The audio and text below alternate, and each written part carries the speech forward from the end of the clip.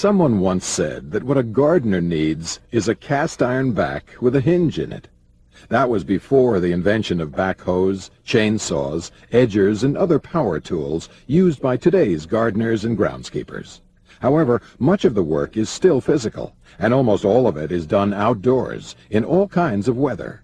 Gardeners prepare flower beds, plant trees and shrubs, dethatch lawns, and apply fertilizer and pesticides. They also prune trees, pull weeds, and perform other maintenance tasks.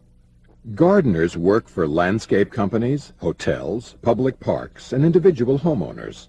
Groundskeepers, in contrast, are responsible for maintaining the grass and plantings at golf courses, athletic fields, cemeteries, and other large outdoor areas.